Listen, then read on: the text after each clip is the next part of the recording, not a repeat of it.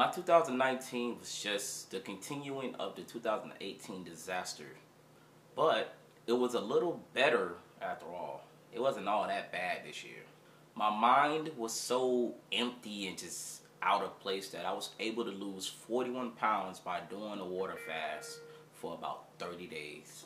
I continued to struggle with pushing out content for you guys, so it led to me losing quite a bit of subscribers, but then after a while I started gaining them and then losing them once again.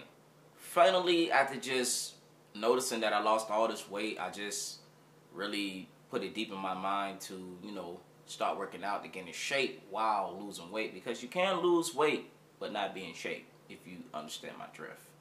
So I started working out outdoors every single day to try to get my mind on a better path of just being active.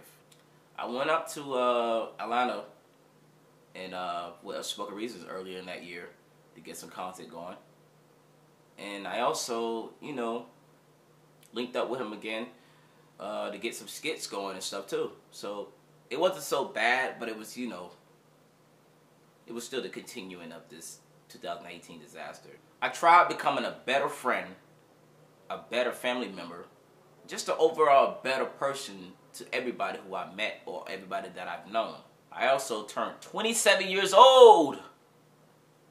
Yeah, 27. I know it doesn't look it, but yeah, I turned 27. Back in November. Now for the good stuff. For those of y'all that may or may not know, my driver's license was suspended back in 2017 October, and I went to court earlier. Well, not earlier, but last year December, and I got my driver's license costs throughout. So that's a good yay. I also started back making YouTube videos back in summer of 2019. I just went ahead and just said, fuck it. Let's just do it, you know what I'm saying? And I started dropping content outside, you know what I'm saying, every weekends, and dropping them every Wednesdays at 3 o'clock. And I was on like a 6-month streak. But I was still continuing to drop videos, but it wasn't as frequently how it was back when I jumped back to the game, you know what I'm saying? I also started back making cartoons as well. I was able to even get cartoon content pushed out to you guys, you know what I'm saying? Because if you don't know, I live with folks. It's hard to record voiceovers and stuff like that in somebody else's house, but I was able to do it, you know what I'm saying, at other places or other friends' house, and I got cartoons pushed out to you guys. I let go of a lot of pain this year, and I let go of a lot of stuff, and I was able to forgive and forget a lot of things. So now that it's 2020, it's just time to get it. It's just time to work. And I'm starting off my 2020 in ATL, Georgia. That's right, I'm in Atlanta, Georgia for the next 2-3 weeks.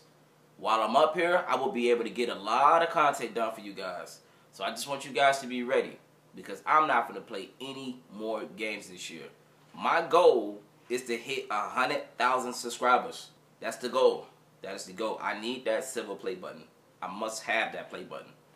It is my destiny to have that play button. But that's the goal, to continue this path that I'm on of becoming one of the biggest things on YouTube platform ever. Now, I will say this. I've been doing YouTube since 2011. I've been on a major journey of trying to become somebody. From making crazy, disrespectful ass content to becoming like this mature guy that makes amazing content. Because I think I make awesome content. But, sometimes you get to a point where you feel like, do I still want to do this? And I do, but the way YouTube has been running lately, it's just hard to even focus. It's hard to even do anything.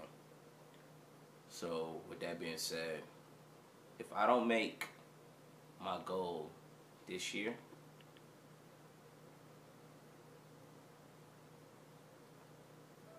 I quit YouTube.